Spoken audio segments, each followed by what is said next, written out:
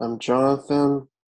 I just graduated, so now I'm an alumni, and I've been at Winchendon for the past 2 years. I guess the moment that stood out to me most was, first moving into my dorm because that's when everything hit like, yeah, I'm going to be here for the next 2 years. I definitely think you kind of have the sense that you're there, and I think how it affected me was it gave, I guess to some extent, where I was in Winchendon, it definitely gave me a sense of belonging. My name's Jonathan. I started as a junior and I've become much more confident and optimistic for the future.